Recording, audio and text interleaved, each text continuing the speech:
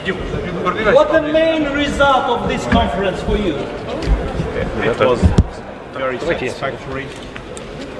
The meetings were for 2 days, the plenary session. In complete freedom, everybody spoke. Their opinions, their ideas, and their wishes for the future of Afghanistan. The principal issues and wishes were peace, stability, an Afghanistan free of foreign forces, an Afghanistan free of intervention from any side, a sovereign Afghanistan, a progressive Afghanistan, an Afghanistan in which women and men together will educate and work for its future. On all sides, from the Islamic movement of the Taliban to all other Afghans from all walks of life and political parties. The end result was the statement that was issued today in consensus almost. There was no opposition. We are happy with the outcome of the meeting, and we are thankful for the convening of this meeting by the organization of Afghans living in Russia, and we are also very thankful for the facilitation that the government of Russia provided us, giving us visas and allowing us to visit here, and then giving us this massive space of total freedom without any interference to speak as Afghans and to come up with a solution, which was very, very good. So, was there any agreement on when the foreign forces should leave? There were statements in principle. You read the statement that will be issued to you today. It was read already. Matters are pretty clear. No timeline.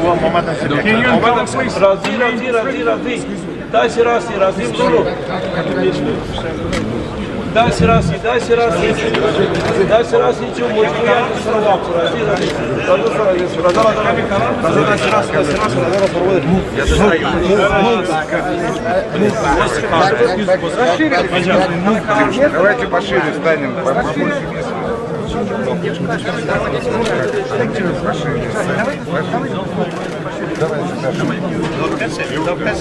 Well, I did my part of talking.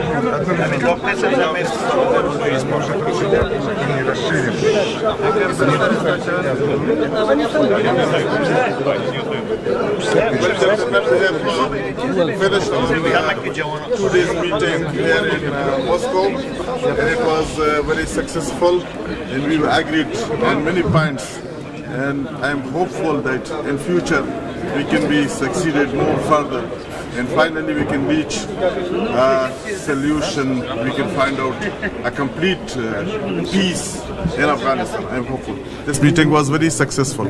I am fully agree with this, and I am happy with this. What about your position about American troops in Afghanistan, American army? American armies, we are in negotiation with the American side, and we are trying that the American forces should go out as soon as it is possible.